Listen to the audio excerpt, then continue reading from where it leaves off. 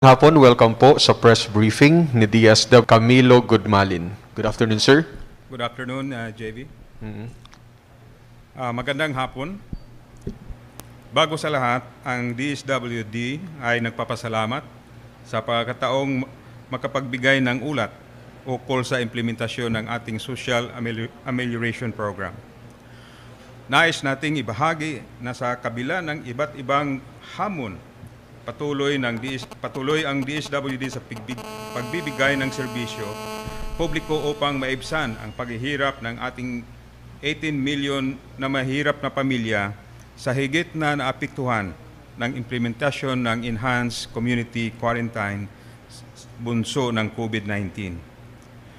Katuwang ang mga lokal na pamahalaan, pinapabilis ang pagkakaloob ng emergency subsidy para sa mga benepisaryo. Muli, nais naming kilalanin ang malaking ambag ng aming mga partner local government units. Gayon din ang aming mga katuwang mula sa hanay ng kapulisan, ng military, at iba't ibang national line agencies. Unti-unti, hanggat sama-sama tayo ay maipaabot natin ang tulong sa ating mga kababayan na lubos na nangangailangan.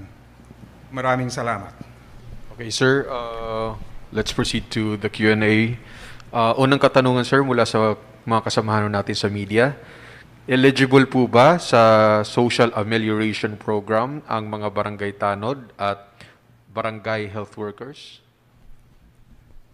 Yung ating mga health workers, dahil nakasama sila sa Magna Carta for Health Workers, at nabigyan sila ng malaking sahod or honorarium, hindi sila mapabilang dito sa ating Social Amelioration Program. Subalit, ang ating mga tanod na tumatanggap lang ng honorarium, lalo na ang mga tanod sa maliliit na mga barangay, sa pagkonsulta natin sa Department of Interior and Local Governments, na pagpasyan ang ating sekretary na i-modify ang ating omnibus guidelines para mapasama na ang mga barangay tanod dito sa ating Social Amelioration Program. Okay. Sir, pangalawang tanong po, kailan ang payout ng 4-piece beneficiaries na walang cash cards? Tuloy-tuloy na ang lahat ng pundo ng mga non-cash card Pantawid Pamilya beneficiaries ay ilipat na natin sa lahat ng ating field offices, at ang ating field offices ay nahanda na ang mga payrolls para maibigay sa mga non-cash card beneficiaries ang kanilang mga subsidiya. Tanong naman po mula kay Chai ng Manila Bulletin, is the DSWD willing to implement the LAG? Base sa agreements ng Interagency Task Force, ang ating livelihood assistance grant ay nakaposisyon pang recovery phase ng ating pandemic. However, our department is continuously getting feedbacks on how we can help the vendors, the market vendors who lose their capital during the lockdown, and we are studying further as to whether we will implement the lag during the quarantine, or we will proceed as agreed during in the agreements made during the meeting with the Interagency Task Force. Yusek, maraming mga tanong tungkol sa mga senior citizen. Unang tanong, ang senior citizen na tumatanggap po ba ng 2 hanggang 3,000 piso mula sa GSIS at SSS ay makakasama rin po ba sa mga benepisyaryo ng SAP? Base sa ating guidelines, lahat ng mga pensyonado, na lahat ng mga senior citizens na tumatanggap ng pension ay technically hindi pwede sa ating supplemental social amelioration programs.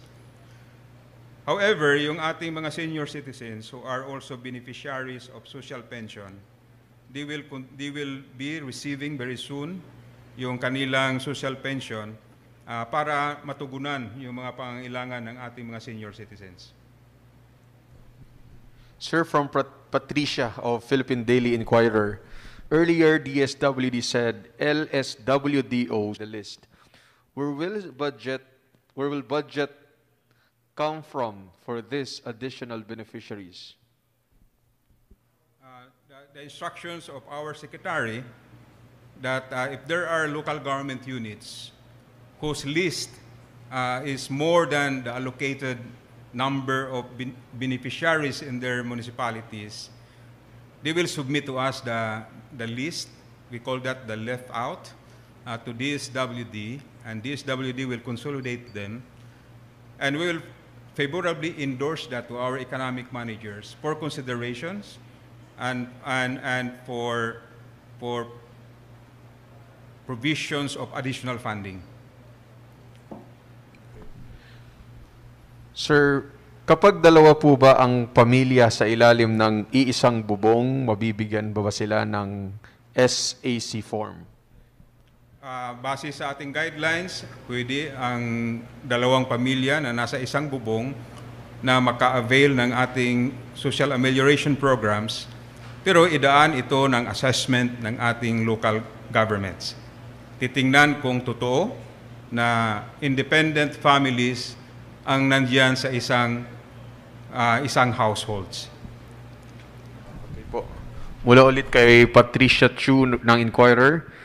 In the latest DSWD release, the department said LGUs can distribute funds immediately after they receive the same, and that DSWD will verify after. What will happen if there are duplications or if some received when they should not have? Will the DSWD take back the funds? If there are, after the validations, if in the list there are those that are found to be duplicates, the names of those that were found duplicates may no longer be able to avail the social amelioration subsidy in the succeeding month. Follow-up from Patricia. Can you clarify the process for obtaining a solicitation permit for those who want to conduct donation drives? How much does the permit cost? Una, ang ating mga solicitation application form available online. Pwede nilang i-fill-upan yung forma, ipadala online din sa ating Standards Bureau, and then ipoprocess with some of the requirements, ipoprocess na ating Standards Bureau. Pag kumpleto at justified yung mga rason kung bakit sila maglunsad ng isang solicitations, pagbigyan sila ng permiso ng ating ahensya. Sir, panguling tanong mula kay Patricia ng Inquirer. Updates on the SAP funds. How much has the DSWD downloaded to LGUs as of today?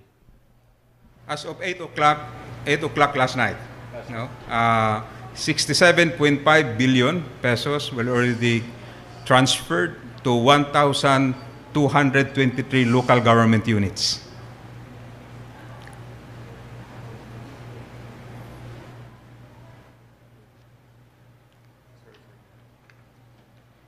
Sir, may panghabol na katanungan mula kay Ms. Tina Mendez ng Philippine Star.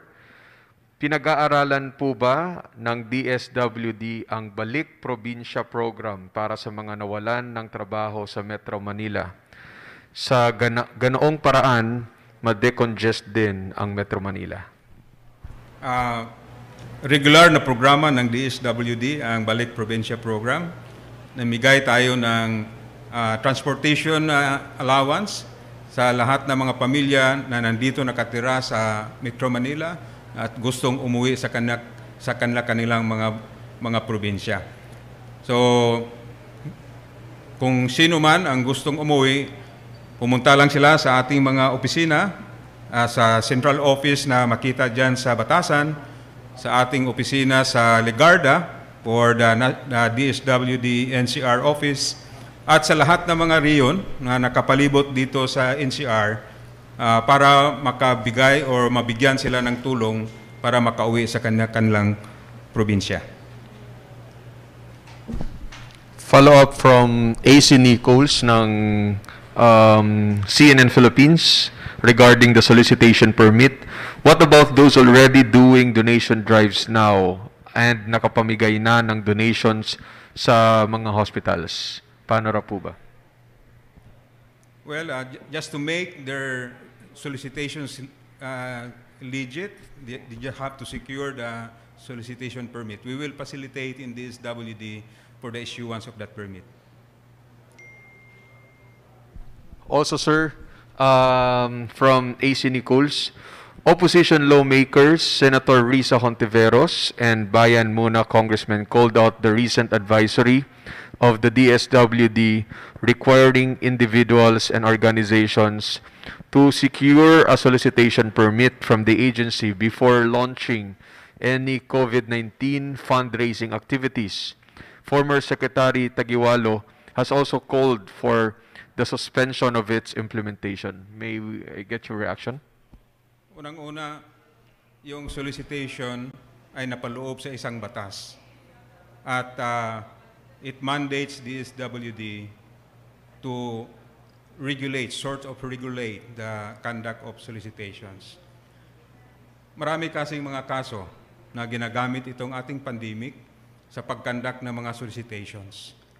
To ensure that all solicitations are properly done and will go to the intended beneficiaries, we need to know, especially from DSWD, where are the areas that they need to serve, where are the areas that they need to solicit, so that we'll be able to determine and monitor whether in fact these solicitations was used on its intended purpose.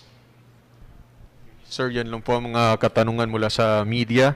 Meron po ba kayong huling mensahe bago tayo magtapos? Maraming salamat sa lahat ng inyong mga katanungan. Muli, inuulit namin ang taos-pusong pasasalamat ng DSWD sa lahat ng mga tumutulong sa implementasyon ng Social Amelioration Program. Sa ating sama-samang pagbibigay tulong sa ating mga kababayan, tiyak ang ating sama-samang pagbangon bilang isang bayan.